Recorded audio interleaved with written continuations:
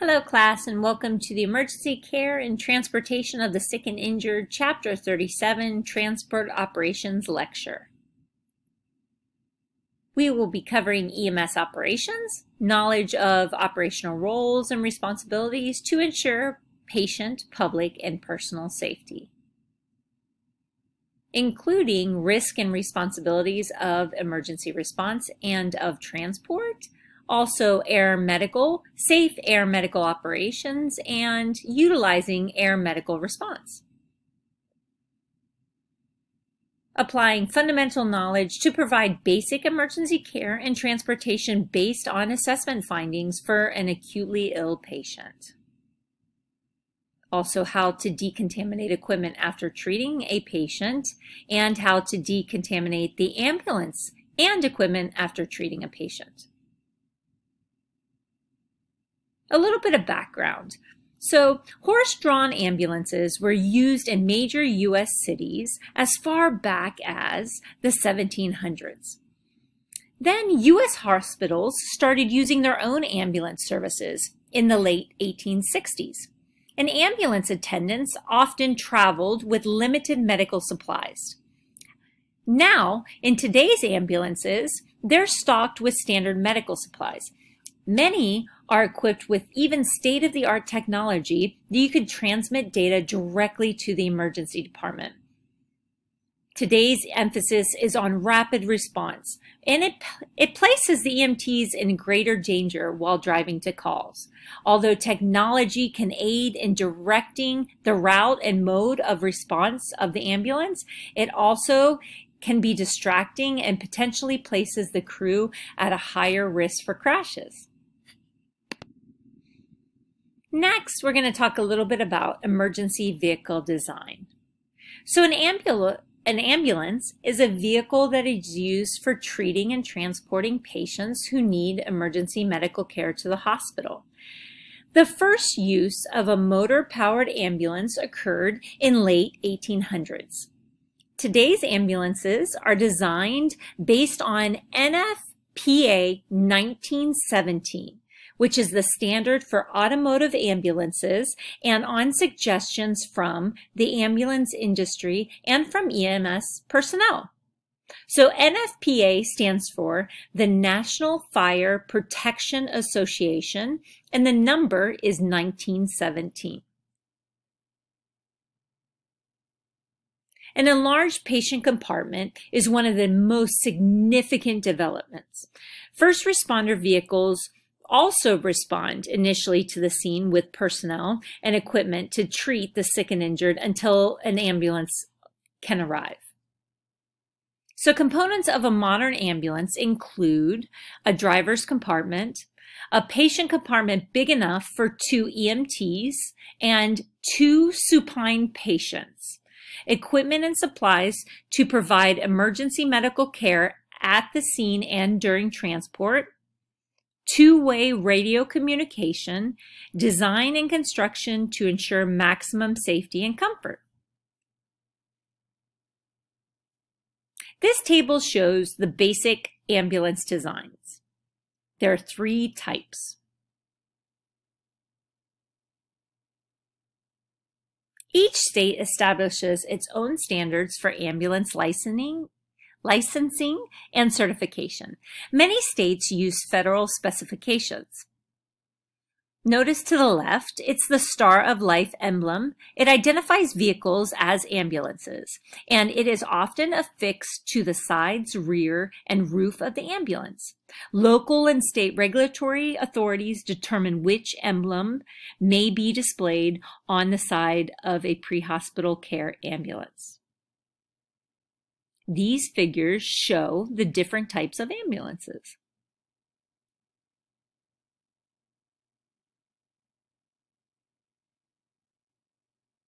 Okay, so this shows the different phases of a call. An ambulance call has 9 separate phases.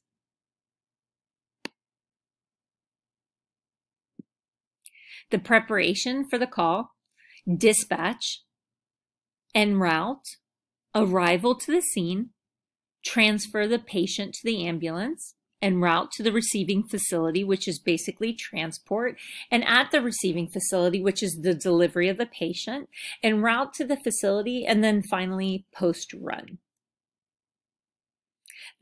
Now we're going to break those down even further and talk about them individually. So your first phase of the ambulance call is the preparation phase. Many would say this is the most important phase of the call. This is when you make sure the equipment and supplies are in their proper places and ready for use. If items are missing or do not work, they are of no use to you or your patient. So new equipment should be placed on the ambulance only after proper instruction on its use and consulting with the medical director, of course. Equipment and supplies should be durable and standardized. Also, store equipment and supplies according to how urgently and how often they are used. Items for life-threatening conditions at the head of the primary stretcher. Items for cardiac care, eternal bleeding, and blood pressure at the side of the stretcher. Cabinets and drawer fronts should be transparent or labeled, should easily open and close securely. Medical equipment, basic supplies such as disposable gloves and sharps, airway and ventilation equipment, basic wound care supplies, splinting, childbirth supplies,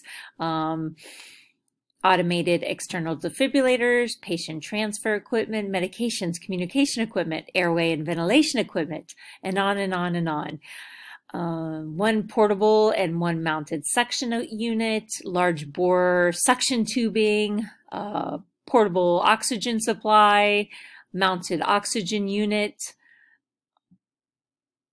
CPR equipment, CPR board, basic wound care supplies, trauma shears, gauze, abdominal, sterile universal trauma dressing, tourniquets, adhesive bandages. To continue the medical equipment, there will also be splinting supplies, such as adult and child traction splints, arm and leg splints, including vacuum, cardboard, wire ladder splints, roller bandages, short backboards, long backboards, cervical collars, which are adjustable sizes and variable sizes, childbirth supplies, such as OB kits, and AED.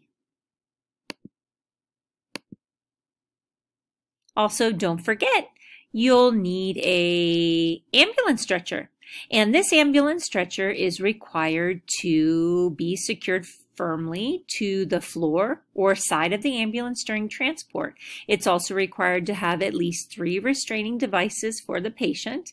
And also, your ambulance could include scoop stretchers or folding stretchers, flexible stretchers or basket type stretcher, wheeled stair chair, or long backboards or short immobilization devices. You could have medications, appropriate medications that have not expired. Also, ambulances could carry jump kit. A jump kit is a portable, durable, often waterproof. It's a 5-minute kit, which carries anything needed in the first 5 minutes with the patient. Typically, the contents include disposable gloves, face shields, triangular bandages, trauma shears, adhesive tape, universal trauma dressings, or OPs, BVM, blood pressure cuffs, stethoscopes, pen lights, sterile dressings, dressings such as abdominal pads, adhesive strips, oral glucose, activated charcoals, and other medications. The preparation phase also includes safety and operational equipment.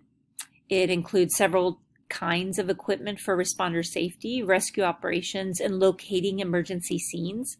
Personal safety equipment, including face shields, gowns, shoe coverings and caps, turnout gear, helmet with face shields and safety goggles, safety shoes or boots, no hazardous materials gear, reserve Hazmat gear is reserved for hazmat technicians or special response teams.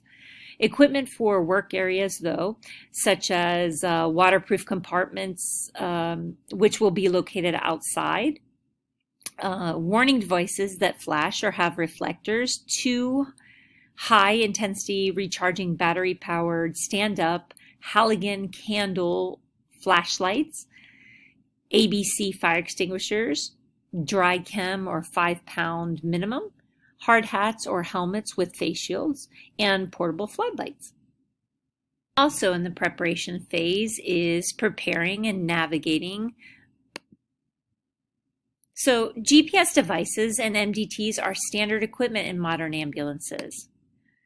However, you want to know and familiarize yourself with the roads and traffic patterns in your own city. So plan alternate routes that you frequent destinations. Be familiar with special facilities and locations within your regional operating area.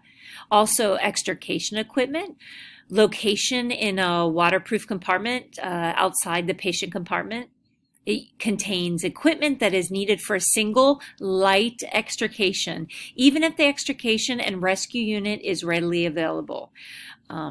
Table 37.5 lists the items that should be included in that compartment. Personnel. So at least 1 EMT in the patient compartment at all times during transport. 2 EMTs is strongly recommended. And some services allow non-EMT drivers with 2 EMTs in the patient compartment. Another very important part of the preparation phase is performing a daily inspection. And this includes checking fuel and oil transmission and all fluid levels, engine cooling, batteries, brake fluid, engine belts, inflation pressure of the wheels and tires, and any signs of unusual or uneven wheel wear, all interior or exterior lights, windshield, wipers and fluid, horn and sirens, the air conditioner, heaters and ventilation systems, the ability of the doors to open and close and latch and lock properly, communication systems, vehicle and portable, cleaning and positions of all the windows and mirrors. You're inspecting the cleanliness, quality, and function of the medical equipment and supplies. You're looking at the oxygen supplies, jump kits, splints, dressing and bandages, backboards and other immobilization equipment, the emergency OB kit, and all battery operating equipment.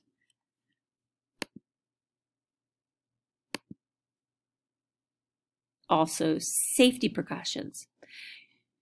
You need to review standard traffic safety rules and regulations. Make sure safety devices such as seat belts are working properly. Oxygen tanks must be secured and fixed, clasped, or housed. And all equipment in the cab, rear, and compartments must be secured appropriately. Okay, and so next this brings us to the dispatch phase. The dispatch phase must be easy to access and in service 24 hours a day. It may be operated by local EMS or by a shared service with law enforcement and the other fire department. The dispatch center might serve only one jurisdiction or might be an area or regional center. The dispatch should gather and record. So they're going to gather and record the nature of the call, the caller's name, present location, and callback number, the exact location of the patients, which is most important, the number of the patients and the severity of their conditions, and other pertinent information. En route to the scene, in many ways, the en route to the scene phase is the most dangerous phase for the EMTs. Crashes cause many serious injuries, so make sure that the fasten seatbelts and shoulder harnesses before even moving the ambulance. Review dispatch information, prepare to assess and care for the patient, assign specific duties and scene management tasks, and decide which equipment should be taken initially. Arrival at the scene. So if you are first to arrive on scene, you will perform what's called a scene size up and give a brief radio report of your findings to dispatch. You'll use the following guidelines. So you look for safety hazards to yourself, your partner, bystanders, and the patient. You'll evaluate the need for additional units. You'll determine the mechanism of injury or the nature of illness. You'll evaluate the need for spinal immobilization, and you'll follow standard precautions. This should all sound familiar. For mass casualty incidents, establish and communicate the number of patients to the incident commander. Request additional units through dispatch. The incident command system will be established, defining each responder's roles and responsibilities. Safe parking. So when your arrival at the scene, safe parking is essential. This is very important. Pick a position that will allow for efficient traffic control and flow of the emergency scene. The first vehicle to arrive should park at least 100 feet before or past the crash to create a barrier between the EMTs and traffic. Do not park alongside a scene. I repeat, do not park alongside a scene. You may block the movement of other vehicles. So park uphill or upwind of a scene with smoke or hazardous materials. Uphill and upwind. Leave your warning lights on and devices. Keep a safe distance between your vehicle and operations at the scene. This figure shows safe parking distances for the ambulances. Stay away from fires, explosive hazards, down wires, and unstable structures. Set the parking brake. Park as close to the scene as possible to facilitate emergency medical care and rapid transport from the scene. If it is necessary to block traffic to unload equipment or load patients, do so quickly and safely. Traffic control. Only when all patients have been treated and the emergency situation is under control should you be concerned with restoring the flow of traffic. Traffic control is intended to ensure an orderly traffic flow, warn other drivers, and prevent another crash. As soon as possible, place warning devices, such as reflectors, or on both sides of the crash. The transfer phase. In most cases, excessive speed is unnecessary and dangerous and may prevent the provider in the back of the ambulance from rendering appropriate care, as well as alarming the patient. So use common sense and defensive driving techniques. The patient must be packaged for transport. Secure the patient to a backboard, scoop stretcher, or wheeled ambulance stretcher. Properly lift the patient into the patient compartment. Secure the patient with at least 3 straps across the body. Use deceleration or stopping straps over the patient's shoulders, especially if the patient is laying flat or secured to a backboard. The transport phase. Provide dispatch with the following information when you're ready to leave the patient: the number of patients, the name of the receiving hospital or the hospital you are going to, and the beginning mileage of the ambulance. Monitor the patient's condition en route, and of course, recheck a stable patient's vital signs every 15 minutes and recheck the unstable patient's vital signs every 5.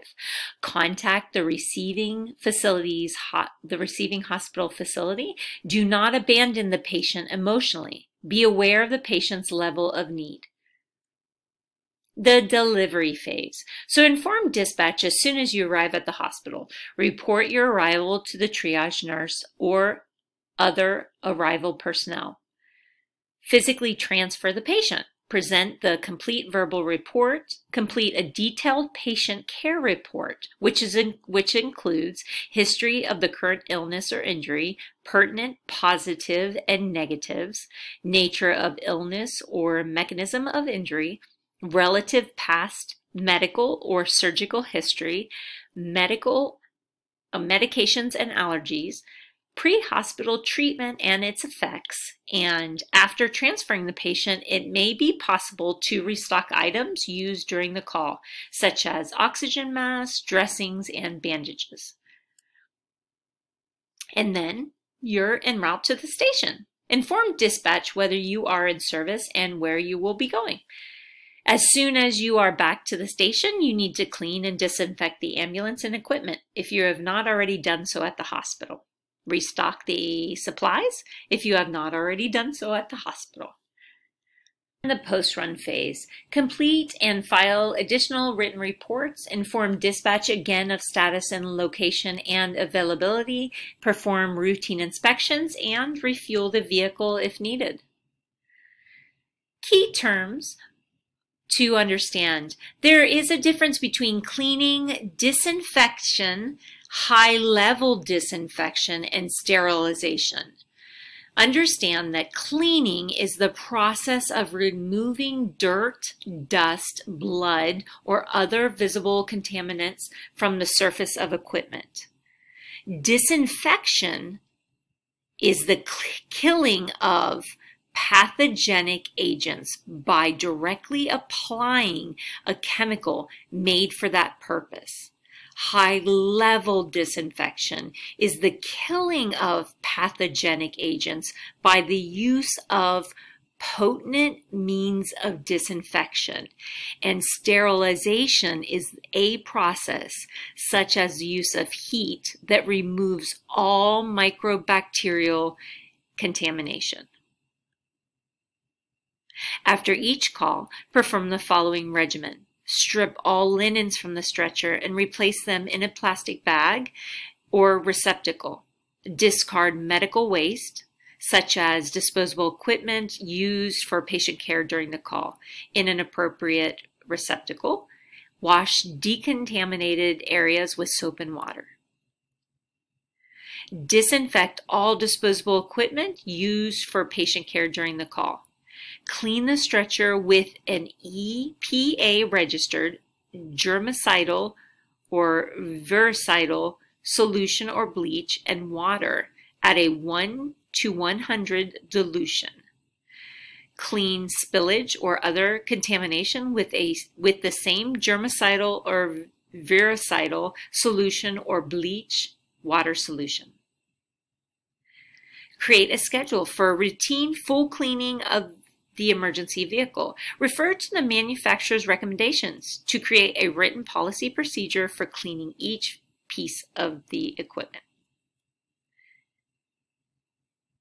Defensive ambulance driving techniques. According to the National Highway Safety Administration, between 1992 and 2011, there were approximately 4,500 motor vehicle crashes involving an ambulance each year. Some of these accidents were fatal. An ambulance involved in a crash delays patient care at a minimum, and at worst may take the lives of the EMTs, other motorists, or pedestrians. You are strongly encouraged to participate in a certified defensive driving program before attempting to operate an emergency vehicle. Driver characteristics. In some states require drivers to successfully complete an approved emergency vehicle operations course. Physical fitness and alertness are necessary to operate an emergency vehicle. You should not be driving if you take medications that cause you to be drowsy or slow your reaction time, or you have been drinking alcohol. You have been working long shifts or multiple consecutive shifts. Notify your employer if you have worked a shift previously and feel you may be unable to safely operate an emergency vehicle. Emotional maturity and stability are necessary to operate under stress. You cannot drive in any manner that pleases or simply because you have lights and sirens on. You must operate the vehicle with due regard for safety and others and preservation of property. Safe driving practices. Speed does not save lives. Good care does. All drivers and passengers must wear their seatbelts and shoulder restraints at all times. If you remove your seatbelt to provide care, fasten it again as soon as possible. Unrestrained and improperly restrained patients and equipment may become airborne during a collision. Become familiar with how your emergency vehicle accelerates, corners, sways, and stops under various conditions. Make sure you understand the vehicle's braking characteristics and best downshifting techniques. In a multi-lane highway, stay in the extreme left, which is the fast lane, allowing other motorists to move over to the right lane when they see or hear you approach. Siren risk benefit analysis. So the decision to activate the emergency lights and sirens will always depend on several factors. These factors include local protocols, the patient's condition, and the anticipated clinical outcome of the patient. Driver anticipation. Always assume that motorists around your vehicle have not heard your sirens or public address systems, or seen you unless proven otherwise. If the motorist yields the right-of-way, the emergency vehicle operator should attempt to establish eye contact with the other driver. Look at the direction of the other driver's front tires to get an early indication of which way it will turn. Always drive defensively. Cushion safety. Maintain a safe following distance from the vehicle in front of you and try to avoid being tailgated from behind. Ensure that blind spots in your vehicle's mirrors do not prevent you from seeing vehicles or pedestrians on either side of the ambulance. To distance yourself from a tailgater, slow down or contact the local police. Never get out of the ambulance to confront the driver.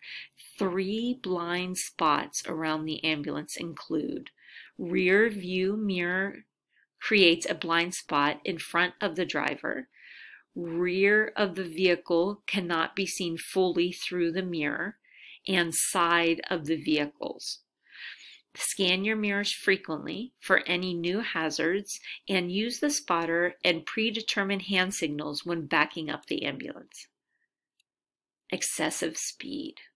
Excessive speed is unnecessary, dangerous, and does not increase the patient's chance of survival.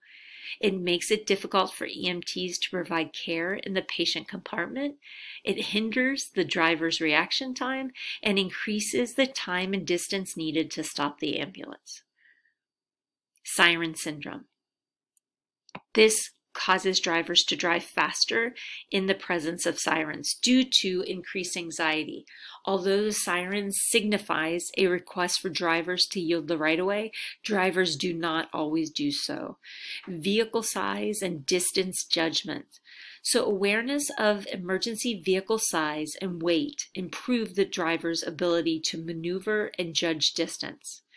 Crashes often occur when the vehicle is backing up. Always use someone outside the ambulance as a ground guide when you're backing up to avoid any incidents. Vehicle size and weight greatly influence braking and stopping distances. Road positioning and cornering. Road positioning means the position of the vehicle on the road relative to the inside or outside edge of the paved surface. Keep the ambulance in the proper lane when turning a corner. Enter high in the lane to the outside and exit low to the inside. Weather and road conditions. Okay, so ambulances have a longer braking time and stopping distance. The weight of an ambulance is unevenly distributed, which makes it more prone to roll over. So be alert, you have to, for changing weather, road, and driving conditions. Hydroplaning. At speeds of greater than 30 miles an hour, a tire can lift off the road and it piles up under it. The vehicle may then feel as if it's floating. If hydroplaning hydroplaning occurs, you should gradually slow down without jamming on the brakes. So any speeds of greater than 30 miles an hour, you can hydroplane. Water on the roadway. Wet brakes will not slow the vehicle as efficiently as dry brakes. So avoid driving through large pools of standing water. Avoid driving through moving water. Decrease visibility in areas where there's fog, smoke, snow, or heavy rain. Slow down after warning cars behind you. Always use headlights during the day. Watch carefully for stopped or slowing vehicles, ice or slippery surfaces. Good all-weather tires and appropriate speed will reduce traction problems significantly. Consider using snow tires or tire chains if the law permits.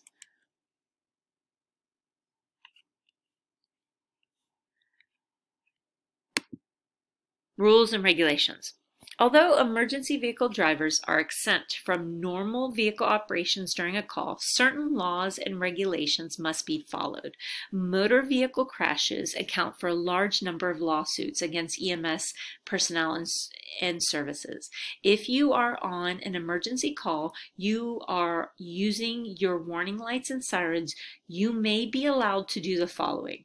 You may be allowed to park or stand in an otherwise illegal location, proceed through a red light or stop sign, but never without stopping first. So that's the key. You have to stop first. You may be allowed to drive faster than the posted speed limit.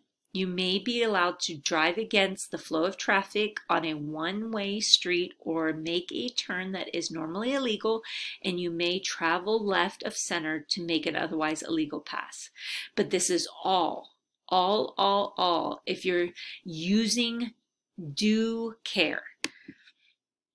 An emergency vehicle is never allowed to pass a school bus that has stopped to load or unload children and is displaying the flashing red lights or extended stop arm. Use of warning lights and siren is governed by 3 basic principles. The unit must be on a true emergency call. Both audible and visual warning devices must be used simultaneously, and the unit must be operated with due regard for safety. Right-of-way privileges. Emergency vehicles have the right to disregard the rules of the road when responding to an emergency. In doing so, the operator of the emergency vehicle must not endanger people or property under any circumstances. Get to know your local right-of-way privileges and exercise them only when it is absolutely necessary for the patient's well-being. Use of escorts. Use of police escorts as a guide only when you are in an unfamiliar territory. Neither vehicle should use its warning lights or sirens. If you are being guided, follow at a safe distance. Intersection hazards. Intersection crashes are the most common and usually the most serious type of collision in which the ambulances are involved. Always be alert and careful when approaching intersections. If you are on an urgent call and cannot wait for the lights to change, come to a brief stop at the light and check for other motorists and pedestrians before proceeding. Highways. Shut down emergency lights and sirens until you have reached the far left lane. Unpaved roads. Take special care. Operate the vehicle at a lower speed and maintain a firm grip on the steering wheel. And school zones. Remember, it is unlawful for an emergency vehicle to exceed the speed limit in a school zone regardless of the condition of the patient. Distractions. While the ambulance is in motion, focus on driving and anticipating roadway hazards. Minimize distractions. Mobile dispatch terminals and GPS, mounted mobile radios, stereos, cell phones, and eating and drinking. Driving alone. When driving alone, it is your responsibility to focus on figuring out the safest route while mentally preparing for the call. Such Such situations demand your complete attention and focus. Fatigue. Recognize when you are fatigued and alert your partner or supervisor. If you are feeling fatigued, you should be placed out of service for the remainder of the shift or until the fatigue has passed and you feel capable of operating the vehicle safely. Air ambulance operations. Air ambulances are often used to evacuate medical and trauma patients. There's two specific types. There's fixed wing units are used for interhospital patient transfers over distances greater than 100 to 150 miles, and rotary wing units such as helicopters are used efficient for shorter distances. Specially trained crews accompany air ambulance flights. The EMT's duties are limited to providing ground support. Familiarize yourself with the capabilities, protocols, and methods for assessing helicopters in your area. Helicopters, medical evacuation operations, Medivac is performed exclusively by helicopters. Medivac capabilities, protocols, and procedures vary between EMS systems. Calling for Medivac. So why would you call for Medivac? There's specific reasons. So the transport time to the hospital for ground is too long considering the patient's condition. Possibly road, traffic, or environmental conditions prohibit the use of a ground ambulance. The patient requires advanced care beyond the EMT capabilities, such as pain management maybe, or airway insertion. There are multiple patients who will overwhelm the resources at the hospital reached by the ground transport. So who receives Medivac? Patients with time-dependent injuries or illness, patients suspected of having a stroke, heart attack, or serious spinal injuries, perhaps patients who are found in remote areas such as scuba diving injuries or drownings, skiing or wilderness injuries, maybe trauma patients or candidates for limb replantation, a burn center possibly, or hyperbaric chamber, or maybe a venomous bite center. So who could call one? Generally, the dispatcher should be notified first. In some regions, EMS may be able to communicate with the flight crew after initiating a medevac request. So establishing a landing zone. So this is interesting and very important to pay attention to. The safest and most effective way to land and take off is similar to that used by fixed-wing aircraft.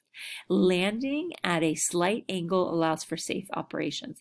Establishing a landing zone is the responsibility of ground EMS crew. So an appropriate landing site should be a hard or grassy level surface, 100 by 100, but no less than 60 by 50. Clear all the loose debris, such as branches or trash bins. Clear overhead or tall hazards. It should be clear of overhead or tall hazards such as power lines or cables or trees. Mark the distance using weighted cones or positioning emergency vehicles with the headlights facing inward to form an X. Never use caution tape or ask people to mark the site, and do not use flares. Move non-essential persons or vehicles to a safe distance outside the landing zone. Communicate the direction of strong wind to the flight crew. They may request that you create some form of wind directional device to aid their approach. Landing zone safety and patient transfer. Stay away from the helicopter and go only where the pilot and crew member directs you. Keep a safe distance from the aircraft whenever it is on the ground and hot, which means the helicopter blades are still spinning. Stay outside the landing zone perimeter unless directed to come to the aircraft by the member of the flight crew. If you are asked to enter the landing zone, stay away from the tail rotor. The tips of the blades move so rapidly they are invisible. Always approach the helicopter from the front, even if it is not running. I repeat, always approach the helicopter from the front, even if it is not running. When you approach the aircraft, walk in a crouch position. This figure shows the danger zone surrounding the helicopter. Keep the following guidelines in mind when operating at the landing zone. Become familiar with your jurisdiction's helicopter hand signals. Do not approach the helicopter unless instructed and accompanied by the flight crew. Make sure that all patient care equipment and the patient are properly secured to the stretcher. Some helicopters may load patients from the side, whereas others are rear loading. Smoking and open flames and flares are prohibited within 50 feet of the aircraft at all times. Wear eye protection during approach and takeoff. Communications are going to be an issue. In your Medivac request to prevent communications issues, include a ground contact radio channel and call sign of the unit and Medivac should be in contact with. This figure shows hand signals used around helicopters. Special considerations, night landings. Do not shine spotlights, flashlights, or any other lights in the air to help the pilot. They may become temporarily blind. Direct low-intensity headlights or lanterns towards the ground at the landing site. Illuminate overhead hazards or obstructions if possible. Landing on uneven ground. If the helicopter must land on uneven ground, use extra caution. The main rotor blade will be even closer to the ground on the uphill side. Approach the aircraft from the downhill side only or as directed by the flight crew. Medivacs at hazmat incidents. Immediately notify the flight crew of the presence of a hazardous material at the scene. Consult the flight crew and incident commander about the best approach and distance for the scene for the Medivac. The landing zone should be uphill and upwind from the hazmat scene. Properly decon patients before loading them onto the helicopter. So uphill and upwind. Medivac issues. Factors that influence decisions to request the Medivac. Assess the severity of weather and environment. Helicopters are typically unable to operate in severe weather conditions such as thunderstorms, blizzards, and heavy rain. Most helicopter services are limited to fly at 10,000 feet above sea level. Medivac helicopters fly between 130 and 150 miles per hour. Because of the cabin's confined space, assess the number and size of patients who can be safely transported in the Medivac helicopter. Typically, Medivac flights are extremely expensive compared to ambulance transports. The decision to request a Medivac should not be based on the perceived ability of the patient to pay the bill, but rather on the medical necessity. We have now entered the review